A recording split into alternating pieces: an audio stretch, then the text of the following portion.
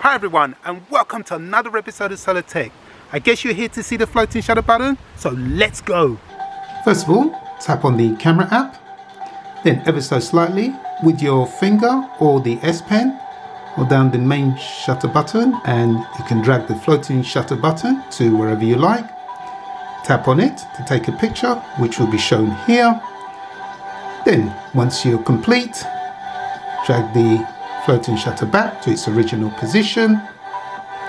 If you want the floating shutter button to always remain on the screen, tap on your settings, scroll up to shooting methods, select floating shutter button, back, and there you'll have the floating shutter button permanently on the screen.